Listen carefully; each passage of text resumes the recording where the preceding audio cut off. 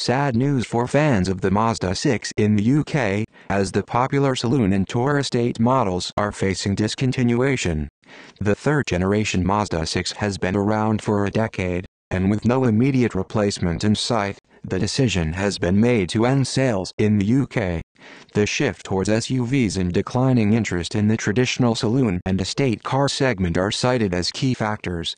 While 169,123 units of the Mazda 6 were sold in the UK since its debut in 2002, sales dwindled to 721 cars in the last year.